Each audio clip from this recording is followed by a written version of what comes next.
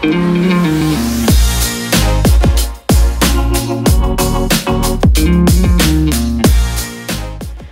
morning, Wetumpka, and welcome back to WHTV. I'm Kendall Bonet. And I'm Dustin Bracknell. If you're an AP student and plan on taking the AP exam, make sure you have filled out the AP form given to you by your AP teacher. The date to turn in your form is tomorrow. Tennis tryouts will be held after Thanksgiving break.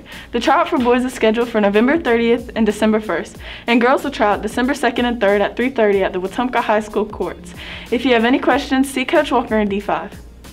Golf season for Wetumpka High School is quickly approaching. Tryouts will be December 3rd through 4th at the Pines Golf Course in Millbrook.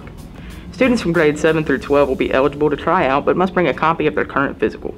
Students that are trying out must bring their own golf equipment, clubs, golf balls, and etc. Tryouts will consist of 9 holes with no more than 10 strokes per hole, and the team will be determined off those scores. Students who try out must be dressed appropriately according to standard golf course and weather conditions. Any further questions about golf tryouts may be directed to Coach Hutto in E11. This past Saturday, our Indians robotic team participated in the Best Robotic competition. Taking place in the old gym, teams from across our region competed in a competition to build STEM education through real-life situations.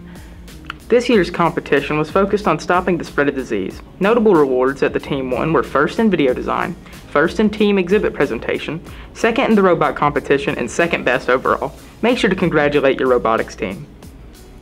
The Indians' 2020 basketball season kicked off for varsity this week, taking Trinity and Holtville on both their homes. Both varsity teams came up with wins against both opponents, making for a great start to the season. Now for this week's Athlete of the Week with Gavin Baxley. Hey Gavin! I'm here with Austin Johnson from Wetumpka Basketball. Austin, what is your favorite thing about basketball? Personally, my favorite thing about basketball is like what people bring to the team, and like everybody's not the same. Everybody brings different stuff. I think that's what brings the fun in basketball. So coming off of a rough season last year, how do you and the team look to improve? Last year, we didn't lose that much seniors, and I think basketball revolves around chemistry too, and so having like the same players come back, you know like what each other is good at, and I feel like going into next season that's going to be good for us, and I think we're going to start off strong.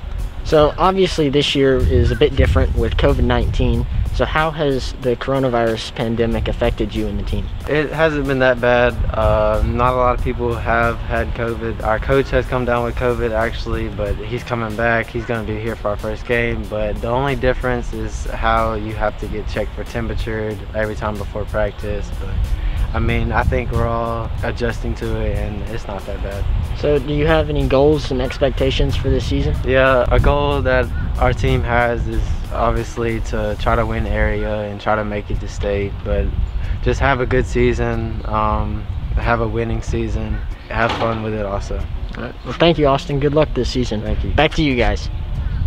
2020 has been a year like none other, but recent developments show that relief may finally be on the horizon. With reports showing an effective vaccine last week, new reports now show a second vaccine. This vaccine is nearly 95% effective and is another big step in the fight against COVID-19. Remember that next week is Thanksgiving break, and that no classes will be held throughout the week. On November 13th, a call-out was made by Dr. Slater to all Wetumpka High School parents. Dr. Slater dispelled all rumors that the school will be canceled following Thanksgiving.